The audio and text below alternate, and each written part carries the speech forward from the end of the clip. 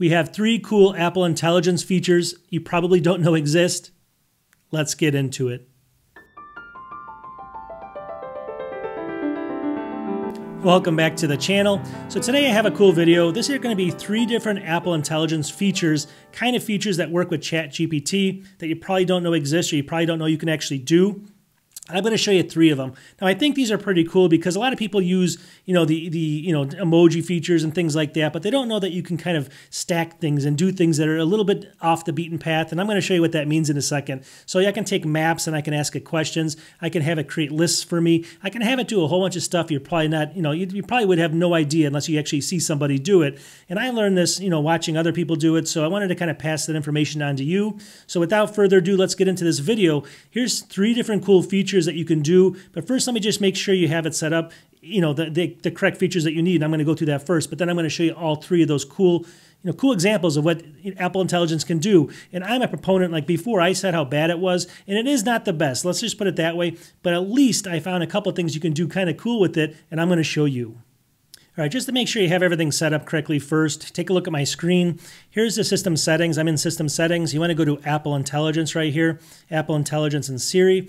And you want to make sure up here Apple Intelligence has been enabled and Siri right here has been enabled. This is actually going to put this little icon up here in the upper menu bar up here. Now you also want to make sure you're on the newest version of Sequoia. So update to the newest version of macOS. It's got to be the newest version of Sequoia or later. Just make sure you update your OS. And then you can go in here and you can enable these 2 things. And then ChatGPT down here, if you click on this, you want to make sure that it's enabled. Use ChatGPT here. And then you can go ahead and you can add your own account and stuff in here if you want to. But it should give you some free kind of queries if you don't actually have an account. Every day, I think there's like 25 of them. But let's get into this. I just want to make sure you have it set up correctly. But you should have the little Siri icon up here in the right-hand corner that looks kind of like an Apple Intelligence Siri. Here we go with cool thing number 1. Let's go ahead and share my screen here.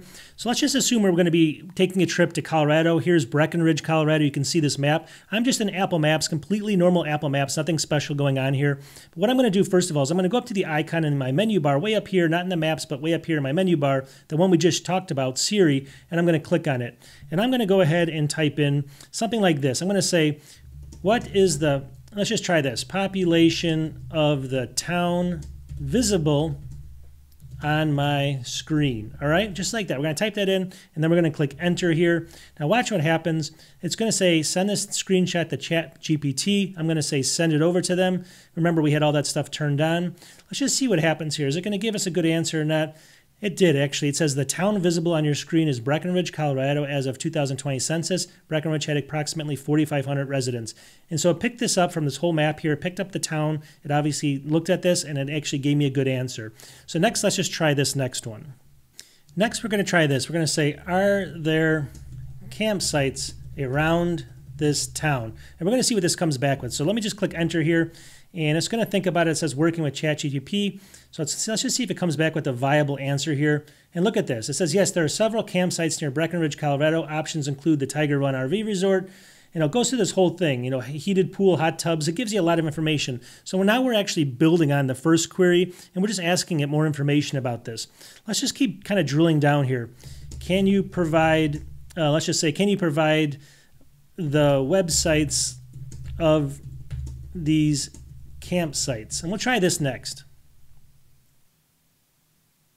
And you can see in here, it says right here, here are the websites for the mentioned campsites near Colorado, Breckenridge, Colorado, Tiger Run RV Resort. And look, it actually gives you, well, let me just go ahead and let me just see if you can click on it. I actually clicked on it and it is a link. It doesn't show up, but when I clicked on it, there's the link there. I can go ahead and click on this one here, and it's going to give me the link of this one as well.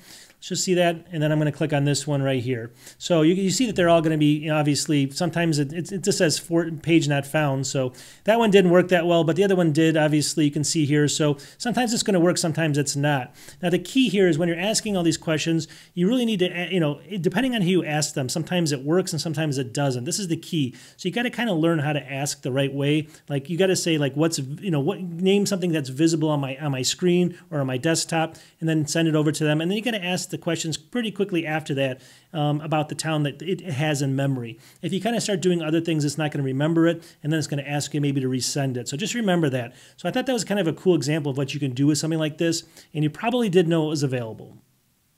Here's cool tip number 2 you can do actually. Now stay with me for a second. what I have here is I actually have, this is going to just be notes. So I have notes open on my Mac right now. And I have a list here. It says things I need to build my own computer, motherboard, CPU, RAM, computer case, graphics. But I need some help here. I don't know what else I need to build that computer, and I can use ChatGPT and Apple Intelligence on this to help me out. So let me just show you what I do here. So all I'm going to do is I actually want to just go ahead and select the little area here that I'm talking about. So you're going to go ahead and do that. Now, this time it's a little bit different. See this little icon right here? This is going to be the Apple Intelligence or Show Writing Tools, I guess. It came about with the Apple Intelligence. I'm going to click on this little icon right there. See that? Then over here, I'm going to go down to Compose right there. All right, and it's going to open up this little box here.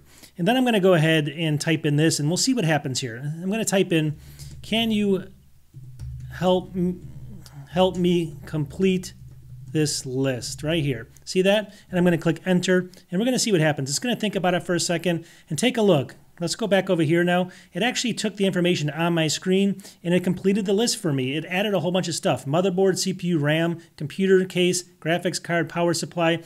All this kind of stuff came up and it pasted it right in there.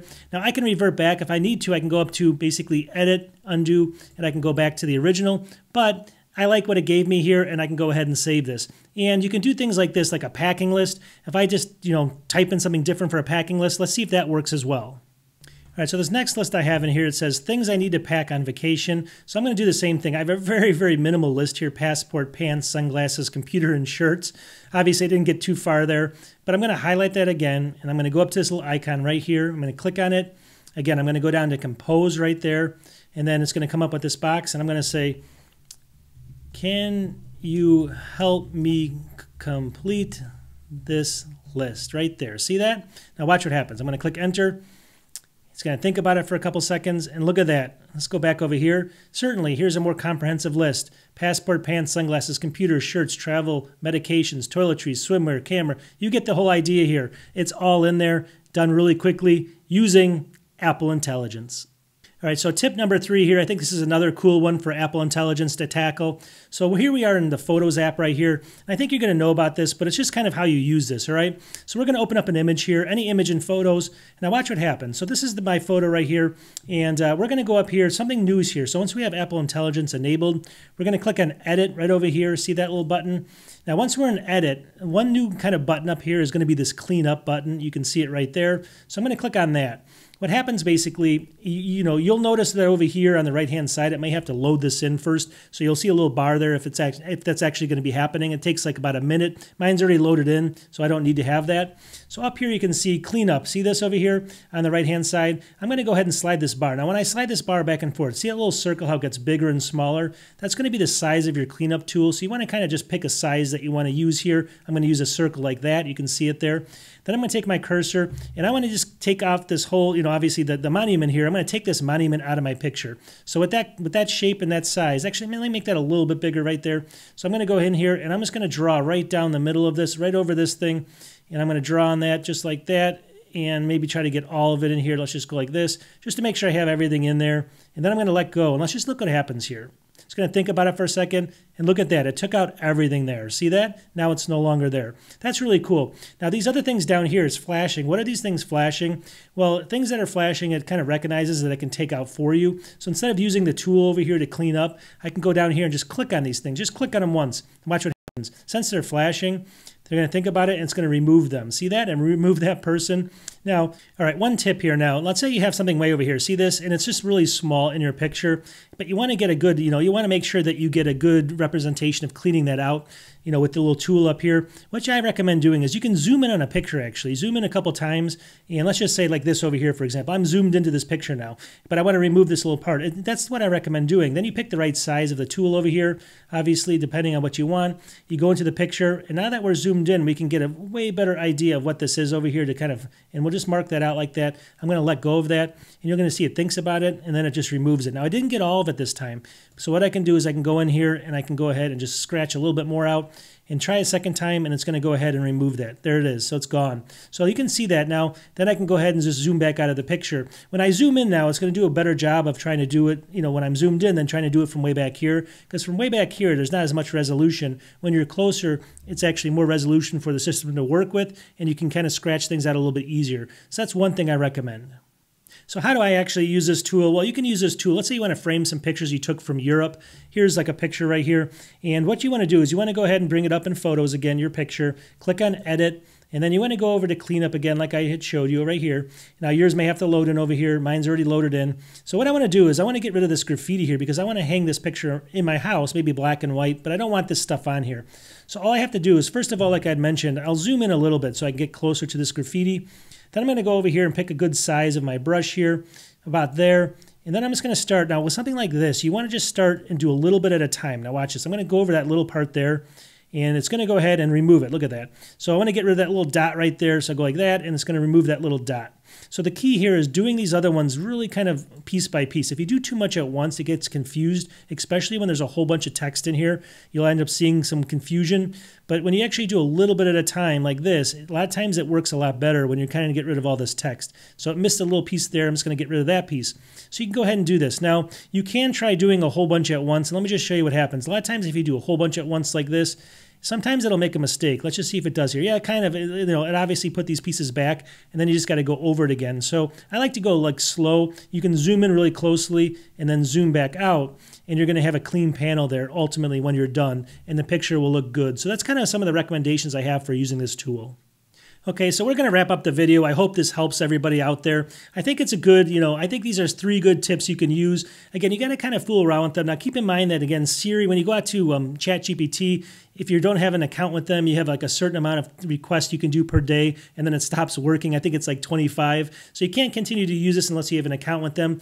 But if you want simple things here and there, I think it works pretty good. And I think these are things a lot of people don't even know exist. Now, again, Apple Intelligence, to me, is not nearly perfect at all. There's a lot of problems with it. But sometimes you get things like this that work really well. And I like using them, and I think you guys will too. So I'll talk to you guys in the next one. And I make videos every couple days. Subscribe if you can. We'll talk to you soon. Peace.